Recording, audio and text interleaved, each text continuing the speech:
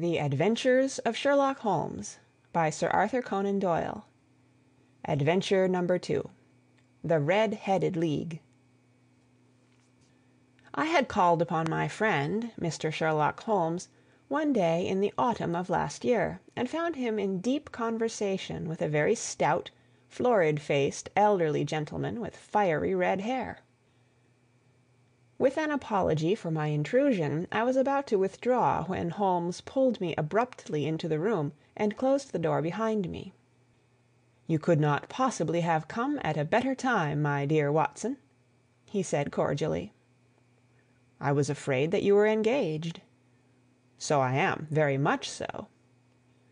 "Then I can wait in the next room." "Not at all. This gentleman, Mr. Wilson, has been my partner and helper in many of my most successful cases, and I have no doubt that he will be of the utmost use to me in yours also." The stout gentleman half rose from his chair and gave a bob of greeting, with a quick little questioning glance from his small, fat, encircled eyes. "Try the settee," said Holmes, relapsing into his armchair and putting his fingertips together, as was his custom when in judicial moods. "I know, my dear Watson, that you share my love of all that is bizarre and outside the conventions and humdrum routine of everyday life. You have shown your relish for it by the enthusiasm which has prompted you to chronicle, and, if you will excuse my saying so, somewhat to embellish so many of my own little adventures. Your cases have indeed been of the greatest interest to me," I observed. You will remember that I remarked the other day, just before we went into the very simple problem presented by Miss Mary Sutherland, that for strange effects and extraordinary combinations we must go to life itself, which is always far more daring than any effort of the imagination. A proposition which I took the liberty of doubting. You did, doctor, but none the less you must come round to my view, for otherwise I shall keep on piling fact upon fact on you, until your reason breaks down under them and acknowledges me to be right. Now, Mr. Jabez Wilson here has been good enough to call upon me this morning, and to begin a narrative which promises to be one of the most singular which I have listened to for some time. You have heard me remark that the strangest and most unique things are very often connected not with the larger but with the smaller crimes, and occasionally, indeed, where there is room for doubt whether any positive crime has been committed.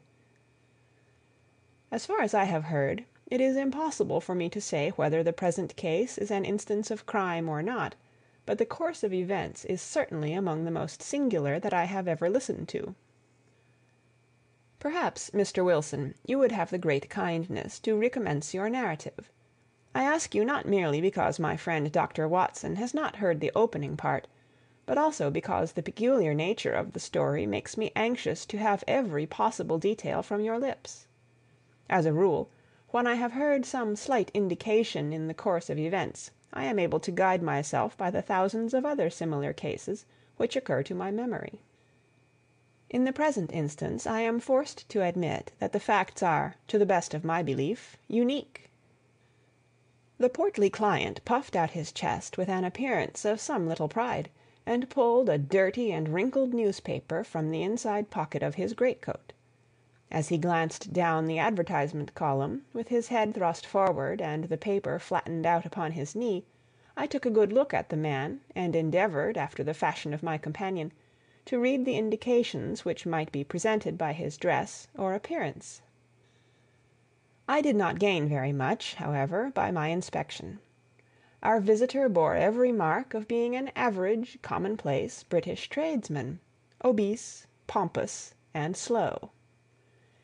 He wore rather baggy grey shepherd's check trousers, a not over-clean black frock-coat, unbuttoned in the front, and a drab waistcoat with a heavy brassy Albert chain, and a square pierced bit of metal dangling down as an ornament.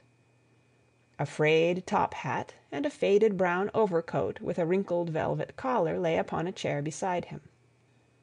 Altogether, look as I would, there was nothing remarkable about the man save his blazing red head, and the expression of extreme chagrin and discontent upon his features. Sherlock Holmes's quick eye took in my occupation, and he shook his head with a smile as he noticed my questioning glances. Beyond the obvious facts that he has at some time done manual labor, that he takes snuff, that he is a Freemason, that he has been in China, and that he has done a considerable amount of writing lately, I can deduce nothing else. Mr. Jabez Wilson started up in his chair, with his forefinger upon the paper, but his eyes upon my companion. "How, in the name of good fortune, did you know all that, Mr. Holmes?"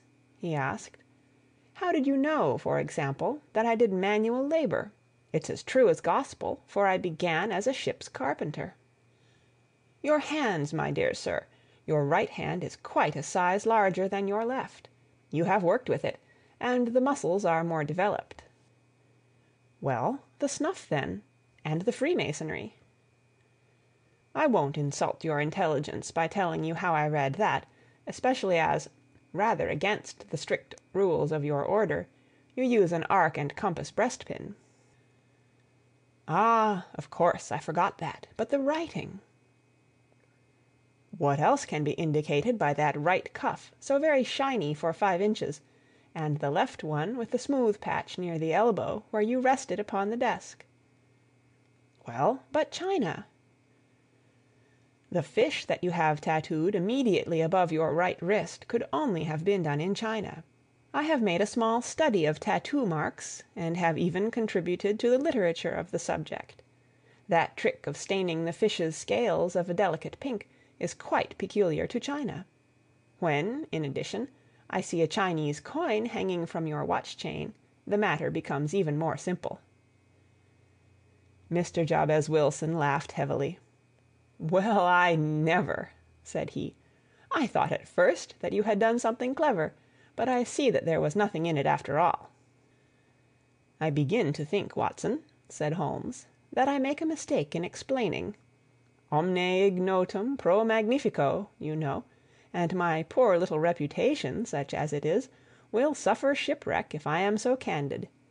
Can you not find the advertisement, Mr. Wilson?" "Yes, I have got it now," he answered, with his thick red finger planted halfway down the column. "Here it is. This is what began it all. You just read it for yourself, sir." I took the paper from him and read as follows: "To the Red-Headed League.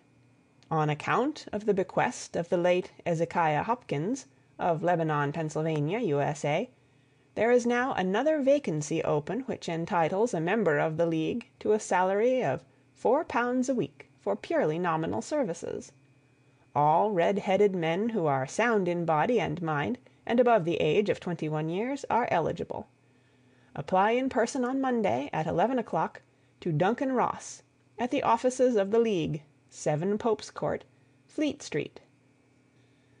"What on earth does this mean?" I ejaculated after I had twice read over the extraordinary announcement. Holmes chuckled and wriggled in his chair, as was his habit when in high spirits. "It is a little off the beaten track, isn't it?" said he.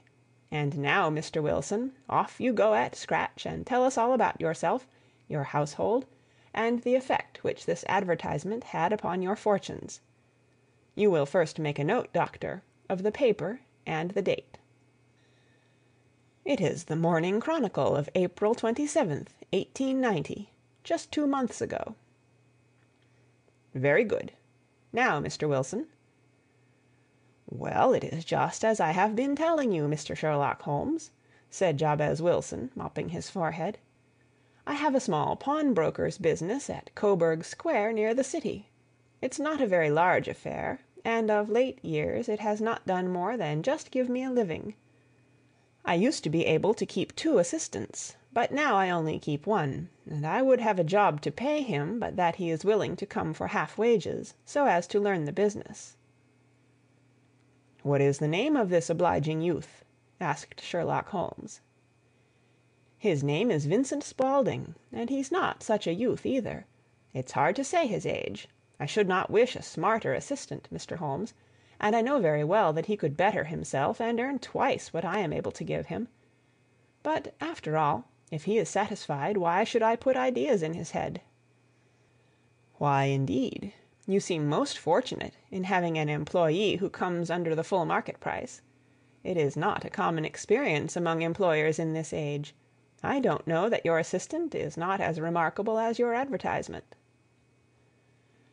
"Oh, he has his faults, too," said Mr. Wilson. "Never was such a fellow for photography, snapping away with a camera when he ought to be improving his mind, and then diving down into the cellar like a rabbit into its hole to develop his pictures. That is his main fault, but on the whole he's a good worker. There's no vice in him." "He is still with you, I presume?" "Yes, sir. He and a girl of 14 who does a bit of simple cooking and keeps the place clean. That's all I have in the house, for I am a widower and never had any family. We live very quietly, sir, the three of us, and we keep a roof over our heads and pay our debts, if we do nothing more." The first thing that put us out was that advertisement. Spaulding, he came down into the office just this day 8 weeks, with this very paper in his hand, and he says, "I wish to the Lord, Mr. Wilson, that I was a red-headed man." "Why's that?" I asks. "Why," says he, "here's another vacancy on the League of the Red-Headed Men.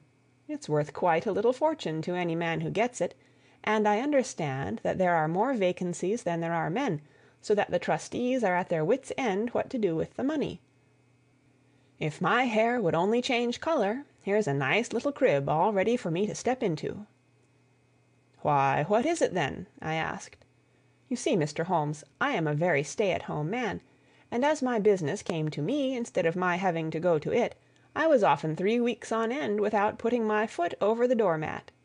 In that way I didn't know much of what was going on outside, and I was always glad of a bit of news." "Have you never heard of the League of the Red-Headed Men?" he asked, with his eyes open. "Never." "Why, I wonder at that, for you are eligible yourself for one of the vacancies." "And what are they worth?" I asked. "Oh, merely a couple of hundred a year, but the work is slight, and it need not interfere very much with one's other occupations." Well, you can easily think that that made me prick up my ears, for the business has not been over good for some years, and an extra couple of hundred would have been very handy. "Tell me all about it," said I. "Well," said he, showing me the advertisement, "you can see for yourself that the League has a vacancy, and there is the address where you should apply for particulars. As far as I can make out, the League was founded by an American millionaire, Ezekiah Hopkins, who was very peculiar in his ways. He was himself red-headed, and he had a great sympathy for all red-headed men, so when he died it was found that he had left his enormous fortune in the hands of trustees, with instructions to apply the interest to the providing of easy berths to men whose hair is of that color. From all I hear, it is splendid pay and very little to do." "But," said I, "there would be millions of red-headed men who would apply." "Not so many as you might think," he answered. "You see, it is really confined to Londoners and to grown men. This American had started from London when he was young, and he wanted to do the old town a good turn.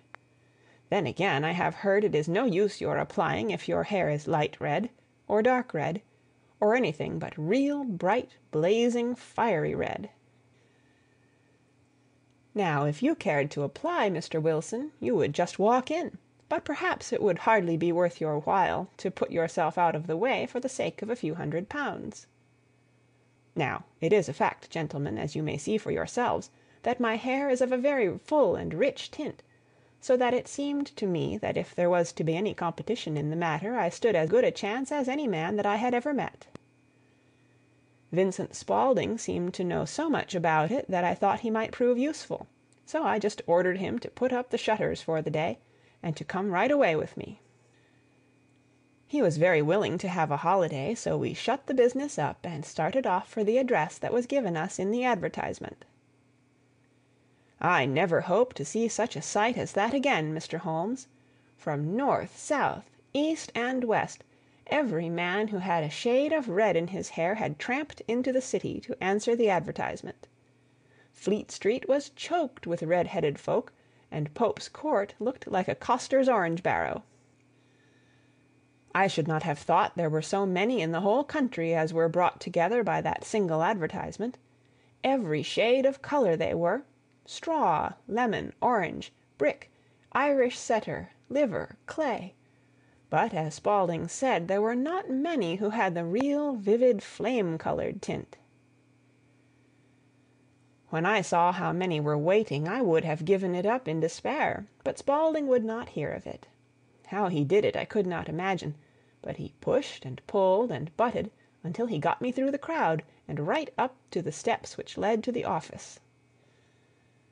There was a double stream upon the stair, some going up in hope and some coming back dejected, but we wedged in as well as we could, and soon found ourselves in the office. "Your experience has been a most entertaining one," remarked Holmes, as his client paused and refreshed his memory with a huge pinch of snuff. "Pray continue your very interesting statement." There was nothing in the office but a couple of wooden chairs and a deal table, behind which sat a small man with a head that was even redder than mine. He said a few words to each candidate as he came up, and then he always managed to find some fault in them which would disqualify them. Getting a vacancy did not seem to be such a very easy matter after all. However, when our turn came, the little man was much more favourable to me than to any of the others, and he closed the door as we entered, so that he might have a private word with us. "This is Mr. Jabez Wilson," said my assistant, "and he is willing to fill a vacancy in the League." "And he is admirably suited for it," the other answered. "He has every requirement. I cannot recall when I have seen anything so fine." He took a step backward, cocked his head on one side, and gazed at my hair until I felt quite bashful. Then suddenly he plunged forward, wrung my hand, and congratulated me warmly on my success. "It would be injustice to hesitate," said he. "You will, however, I am sure, excuse me for taking an obvious precaution." With that he seized my hair in both his hands and tugged until I yelled with the pain. "There is water in your eyes," said he as he released me. "I perceive that all is as it should be, but we have to be careful, for we have twice been deceived by wigs and once by paint. I could tell you tales of cobbler's wax which would disgust you with human nature." He stepped over to the window and shouted through it at the top of his voice that the vacancy was filled.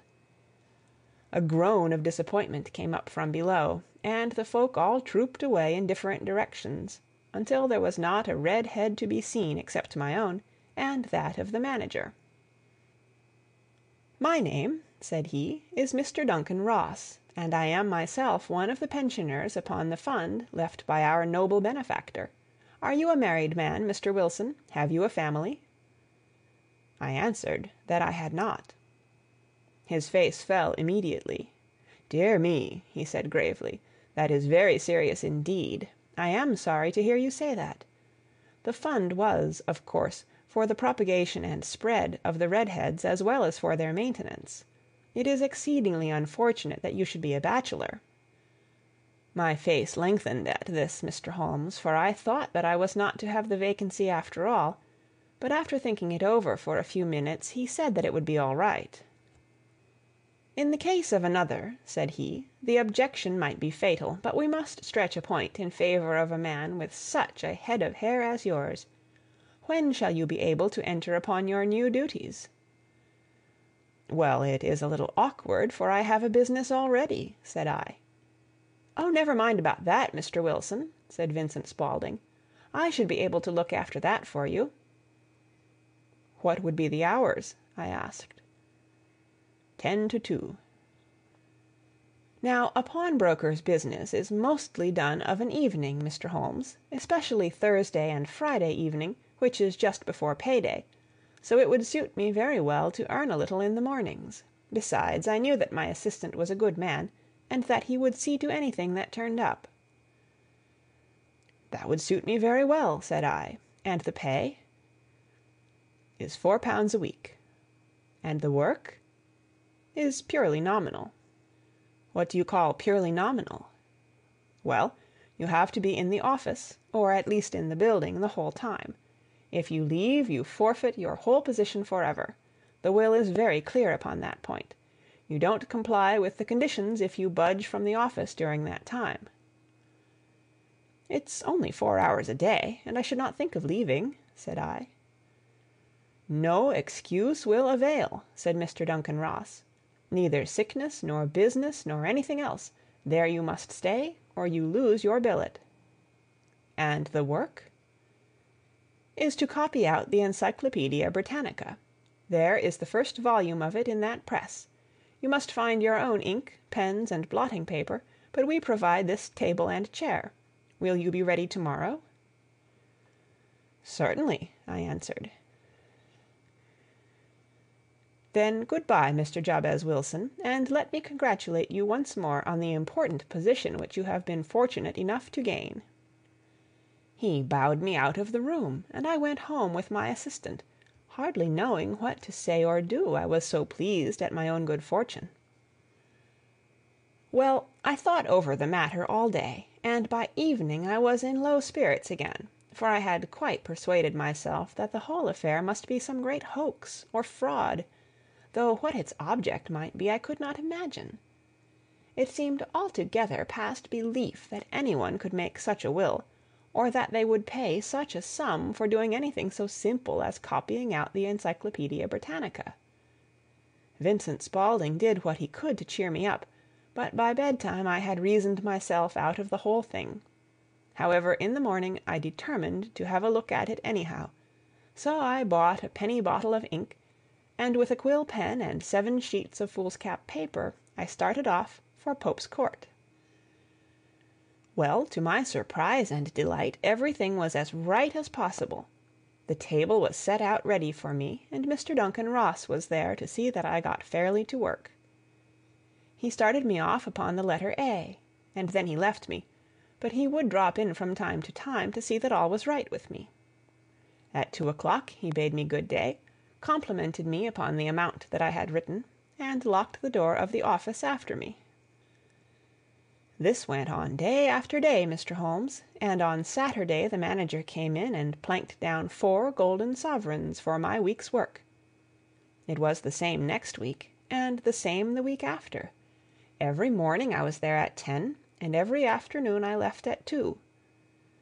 By degrees Mr. Duncan Ross took to coming in only once of a morning, and then after a time he did not come in at all. Still, of course, I never dared to leave the room for an instant, for I was not sure when he might come, and the billet was such a good one and suited me so well that I would not risk the loss of it. 8 weeks passed away like this, and I had written about abbots, and archery, and armour, and architecture, and Attica, and hoped with diligence that I might get on to the bees before very long. It cost me something in foolscap, and I had pretty nearly filled a shelf with my writings. And then suddenly the whole business came to an end. To an end? Yes, sir, and no later than this morning. I went to my work as usual at 10 o'clock, but the door was shut and locked, with a little square of cardboard hammered on to the middle of the panel with a tack. Here it is, and you can read for yourself. He held up a piece of white cardboard about the size of a sheet of notepaper. It read in this fashion: "The Red-Headed League is dissolved. October 9, 1890. Sherlock Holmes and I surveyed this curt announcement, and the rueful face behind it, until the comical side of the affair so completely overtopped every other consideration that we both burst out into a roar of laughter. "I cannot see that there is anything very funny," cried our client, flushing up to the roots of his flaming head. "If you can do nothing better than laugh at me, I can go elsewhere." "No, no," cried Holmes, shoving him back into the chair from which he had half risen. "I really wouldn't miss your case for the world. It is most refreshingly unusual. But there is, if you will excuse my saying so, something just a little funny about it. Pray, what steps did you take when you found the card upon the door?" "I was staggered, sir. I did not know what to do. Then I called at the offices round, but none of them seemed to know anything about it. Finally, I went to the landlord, who is an accountant living on the ground floor, and I asked him if he could tell me what had become of the Red-headed League. He said that he had never heard of any such body. Then I asked him who Mr. Duncan Ross was. He answered that the name was new to him. "Well," said I, "the gentleman at number 4. "What, the red-headed man?" "Yes." "Oh," said he, "his name was William Morris. He was a solicitor, and was using my room as a temporary convenience until his new premises were ready. He moved out yesterday." "Where could I find him?" "Oh, at his new offices. He did tell me the address. Yes, 17 King Edward Street, near St. Paul's." I started off, Mr. Holmes, but when I got to that address, it was a manufactory of artificial knee-caps, and no one in it had ever heard of either Mr. William Morris or Mr. Duncan Ross. "And what did you do then?" asked Holmes. "I went home to Saxe-Coburg Square, and I took the advice of my assistant. But he could not help me in any way. He could only say that if I waited I should hear by post.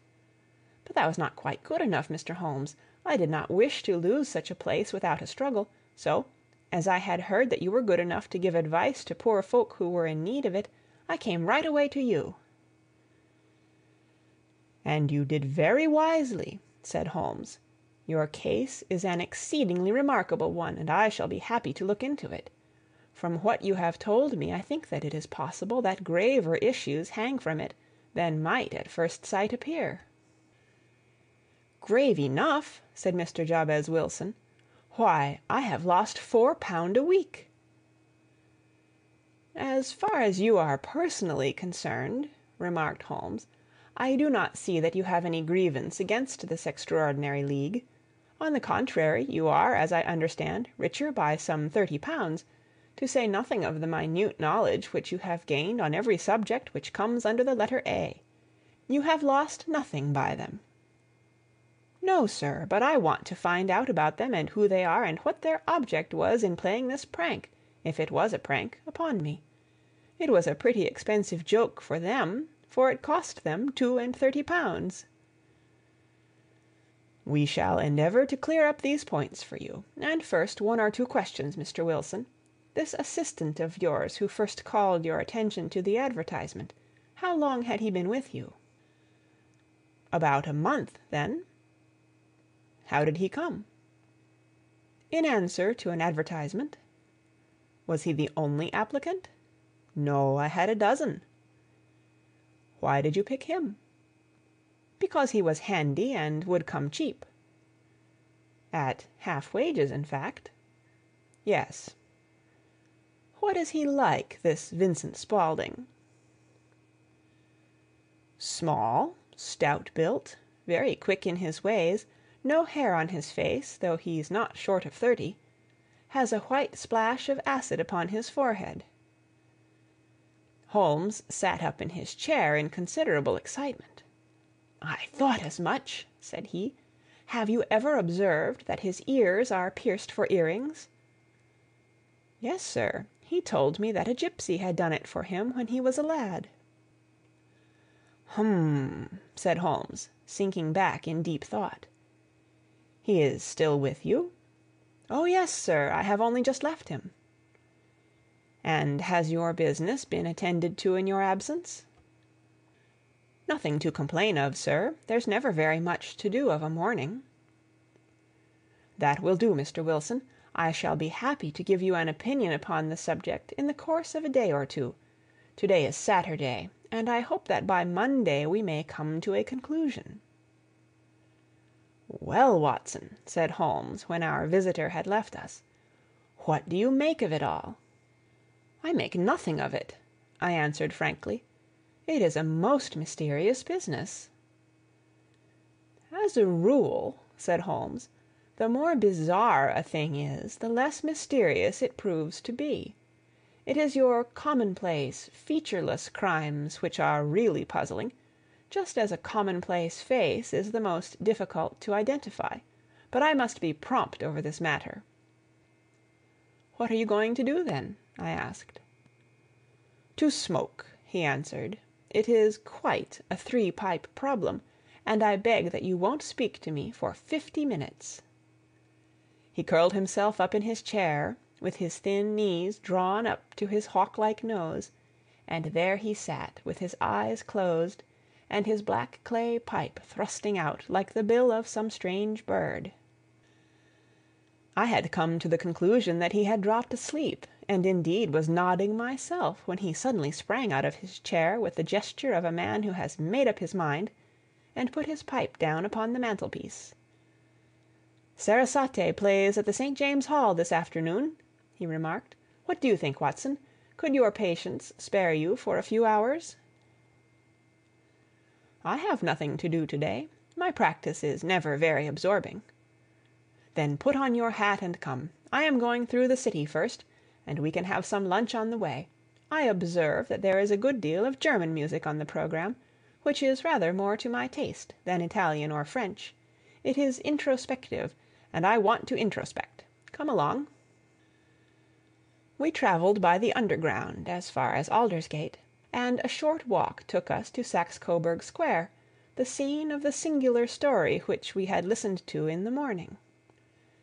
It was a poky, little, shabby-genteel place, where 4 lines of dingy 2-storied brick houses looked out into a small, railed-in enclosure, where a lawn of weedy grass and a few clumps of faded laurel bushes made a hard fight against a smoke-laden and uncongenial atmosphere. 3 gilt balls and a brown board with "Jabez Wilson" in white letters upon a corner house announced the place where our red-headed client carried on his business. Sherlock Holmes stepped in front of it with his head on one side, and looked it all over, with his eyes shining brightly between puckered lids. Then he walked slowly up the street, and then down again to the corner, still looking keenly at the houses.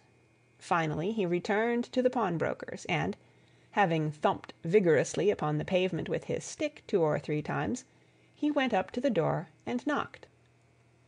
It was instantly opened by a bright-looking, clean-shaven young fellow, who asked him to step in.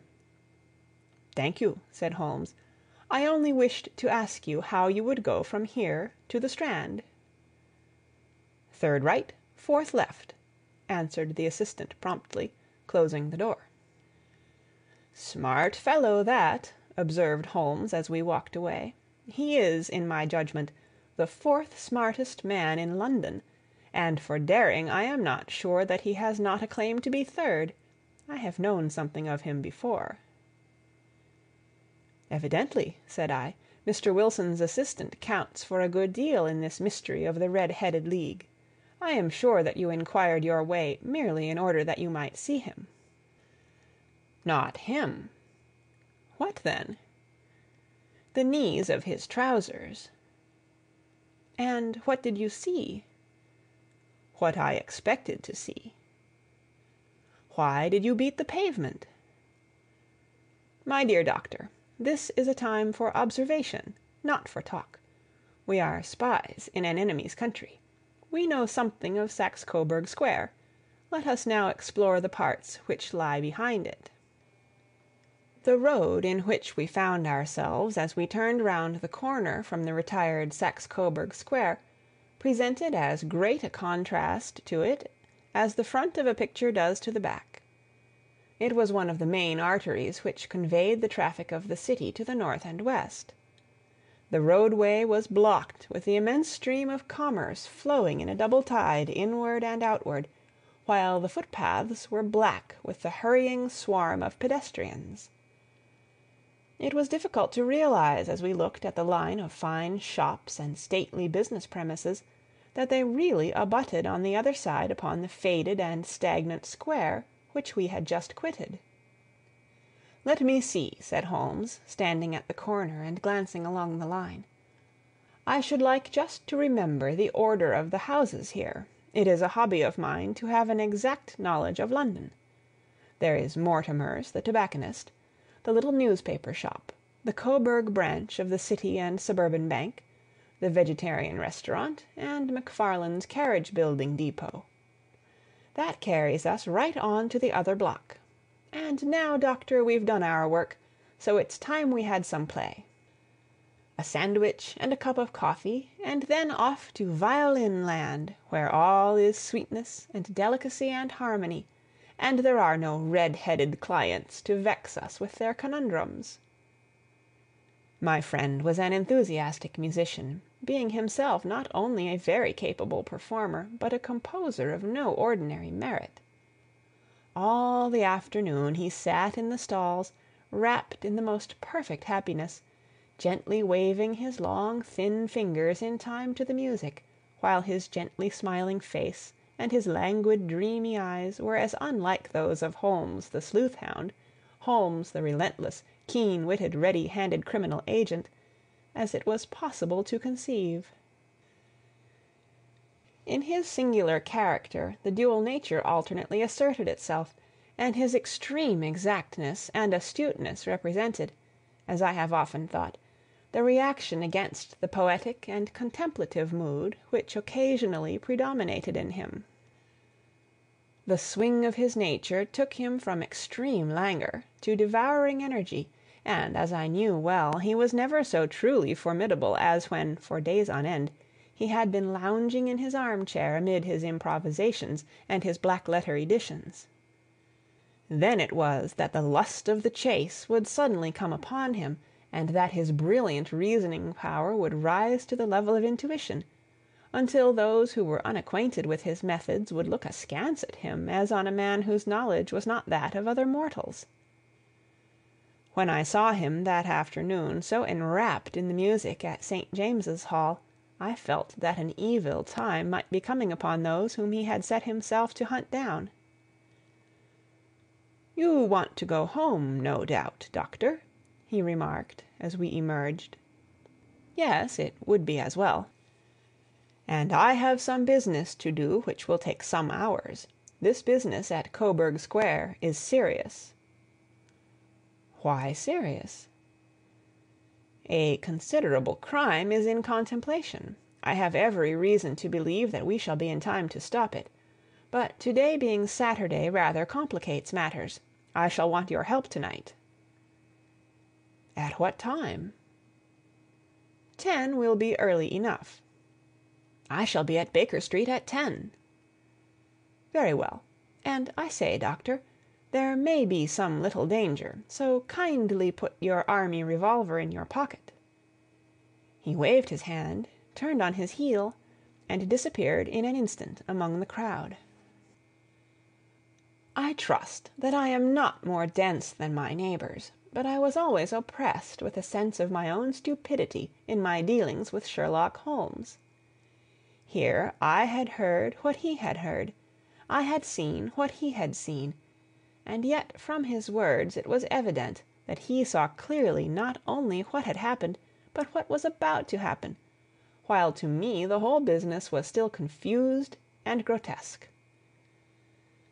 As I drove home to my house in Kensington, I thought over it all, from the extraordinary story of the red-headed copier of the Encyclopedia, down to the visit at Saxe-Coburg Square, and the ominous words with which he had parted from me. What was this nocturnal expedition, and why should I go armed? Where were we going, and what were we to do? I had the hint from Holmes that this smooth-faced pawnbroker's assistant was a formidable man, a man who might play a deep game. I tried to puzzle it out, but gave up in despair and set the matter aside until night should bring an explanation. It was 9:15 when I started from home and made my way across the park, and so through Oxford Street to Baker Street. 2 hansoms were standing at the door, and as I entered the passage I heard the sound of voices from above.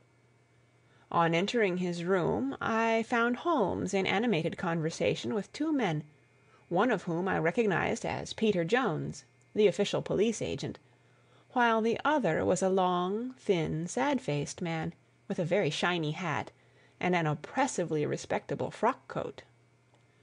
"Ha! Our party is complete," said Holmes, buttoning up his pea-jacket and taking his heavy hunting crop from the rack. "Watson, I think you know Mr. Jones of Scotland Yard. Let me introduce you to Mr. Merryweather, who is to be our companion in to-night's adventure." "We're hunting in couples again, Doctor, you see," said Jones in his consequential way. "Our friend here is a wonderful man for starting a chase. All he wants is an old dog to help him do the running down." "I hope a wild goose may not prove to be the end of our chase," observed Mr. Merryweather gloomily. "You may place considerable confidence in Mr. Holmes, sir," said the police agent loftily. "He has his own little methods, which are, if he won't mind my saying so, just a little too theoretical and fantastic, but he has the makings of a detective in him. It is not too much to say that once or twice, as in that business of the Sholto murder and the Agra treasure, he has been more nearly correct than the official force." "Oh, if you say so, Mr. Jones, it is all right," said the stranger with deference. "Still, I confess that I miss my rubber. It is the first Saturday night for 27 years that I have not had my rubber." "I think you will find," said Sherlock Holmes, "that you will play for a higher stake to-night than you have ever done yet, and that the play will be more exciting. For you, Mr. Merryweather, the stake will be some £30,000, and for you, Jones, it will be the man upon whom you wish to lay your hands. John Clay, the murderer, thief, smasher, and forger. He's a young man, Mr. Merryweather, but he is at the head of his profession, and I would rather have my bracelets on him than on any criminal in London. He's a remarkable man, is young John Clay. His grandfather was a royal duke, and he himself has been to Eton and Oxford.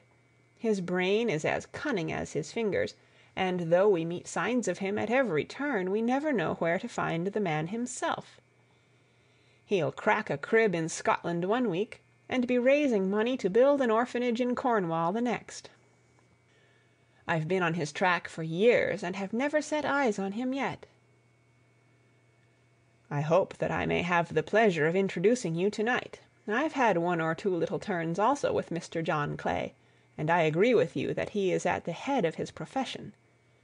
It is past 10, however, and quite time that we started. If you two will take the first hansom, Watson and I will follow in the second." Sherlock Holmes was not very communicative during the long drive, and lay back in the cab humming the tunes which he had heard in the afternoon. We rattled through an endless labyrinth of gas-lit streets until we emerged into Farrington Street. "We are close there now," my friend remarked. "This fellow Merryweather is a bank director, and personally interested in the matter. I thought it as well to have Jones with us also. He is not a bad fellow, though an absolute imbecile in his profession. He has one positive virtue. He is as brave as a bulldog, and as tenacious as a lobster if he gets his claws upon anyone. Here we are, and they are waiting for us." We had reached the same crowded thoroughfare in which we had found ourselves in the morning. Our cabs were dismissed, and, following the guidance of Mr. Merryweather, we passed down a narrow passage and through a side door, which he opened for us.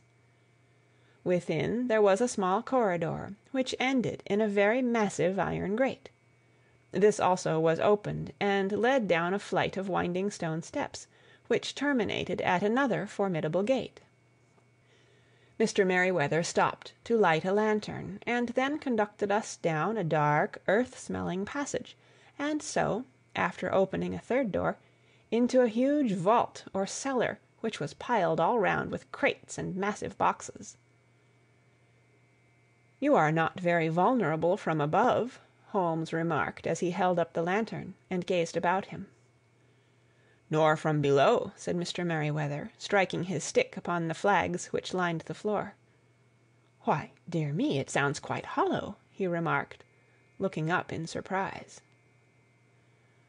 "I must really ask you to be a little more quiet," said Holmes severely.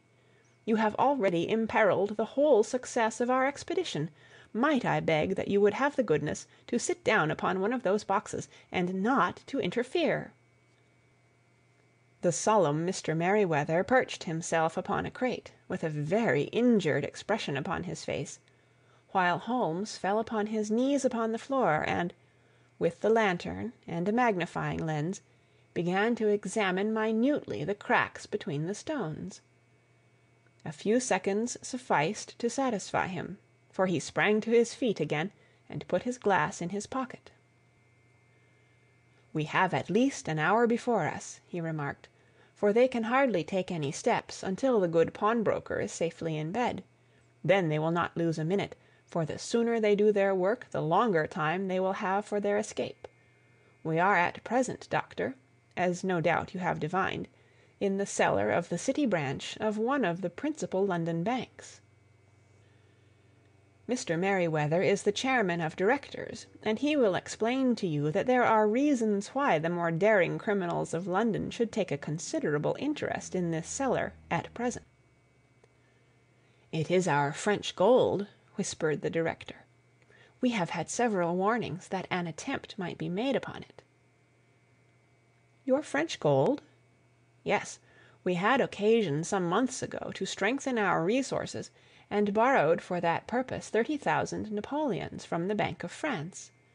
It has become known that we have never had an occasion to unpack the money, and that it is still lying in our cellar.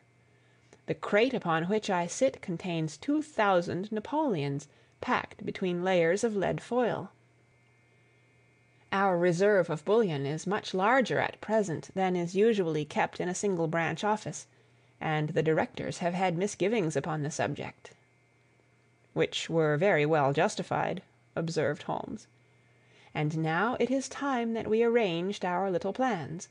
I expect that within an hour matters will come to a head. In the meantime, Mr. Merryweather, we must put the screen over that dark lantern." "And sit in the dark?" "I am afraid so. I had brought a pack of cards in my pocket, and I thought that, as we were a partie carrée, you might have your rubber after all. But I see that the enemy's preparations have gone so far that we cannot risk the presence of a light. And first of all we must choose our positions. These are daring men, and though we shall take them at a disadvantage, they may do us some harm unless we are careful.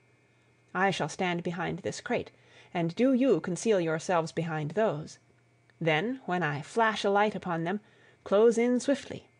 If they fire, Watson, have no compunction about shooting them down." I placed my revolver, cocked, upon the top of the wooden case behind which I crouched. Holmes shot the slide across the front of his lantern, and left us in pitch darkness. Such an absolute darkness as I have never before experienced. The smell of hot metal remained to assure us that the light was still there, ready to flash out at a moment's notice. To me, with my nerves worked up to a pitch of expectancy, there was something depressing and subduing in the sudden gloom, and in the cold, dank air of the vault. "They have but one retreat," whispered Holmes. "That is back through the house into Saxe Coburg Square. I hope that you have done what I asked you, Jones." "I have an inspector and 2 officers waiting at the front door." "Then we have stopped all the holes. And now we must be silent and wait." What a time it seemed! From comparing notes afterwards, it was but an hour and a quarter, yet it appeared to me that the night must have almost gone, and the dawn be breaking above us. My limbs were weary and stiff, for I feared to change my position, yet my nerves were worked up to the highest pitch of tension, and my hearing was so acute that I could not only hear the gentle breathing of my companions, but I could distinguish the deeper, heavier in-breath of the bulky Jones from the thin, sighing note of the bank director. From my position I could look over the case in the direction of the floor. Suddenly my eyes caught the glint of a light. At first it was but a lurid spark upon the stone pavement. Then it lengthened out until it became a yellow line, and then, without any warning or sound, a gash seemed to open, and a hand appeared, a white, almost womanly hand, which felt about in the center of the little area of light. For a minute or more the hand, with its writhing fingers, protruded out of the floor. Then it was withdrawn as suddenly as it appeared, and all was dark again save the single lurid spark which marked a chink between the stones. Its disappearance, however, was but momentary. With a rending, tearing sound, one of the broad, white stones turned over upon its side, and left a square, gaping hole, through which streamed the light of a lantern. Over the edge there peeped a clean-cut, boyish face, which looked keenly about it, and then, with a hand on either side of the aperture, drew itself shoulder-high and waist-high, until one knee rested upon the edge. In another instant he stood at the side of the hole and was hauling after him a companion, lithe and small like himself, with a pale face and a shock of very red hair. "It's all clear," he whispered. "Have you the chisel and the bags? Great Scott! Jump, Archie, jump, and I'll swing for it." Sherlock Holmes had sprung out and seized the intruder by the collar. The other dived down the hole, and I heard the sound of rending cloth as Jones clutched at his skirts. The light flashed upon the barrel of a revolver, but Holmes's hunting crop came down on the man's wrist, and the pistol clinked upon the stone floor. "It's no use, John Clay," said Holmes blandly. "You have no chance at all." "So I see," the other answered, with the utmost coolness. "I fancy that my pal is all right, though I see you have got his coat-tails." "There are 3 men waiting for him at the door," said Holmes. "Oh, indeed! You seem to have done the thing very completely. I must compliment you." "And I you," Holmes answered. "Your red-headed idea was very new and effective." "You'll see your pal again presently," said Jones. "He's quicker at climbing down holes than I am. Just hold out while I fix the derbies." "I beg that you will not touch me with your filthy hands," remarked our prisoner as the handcuffs clattered upon his wrists.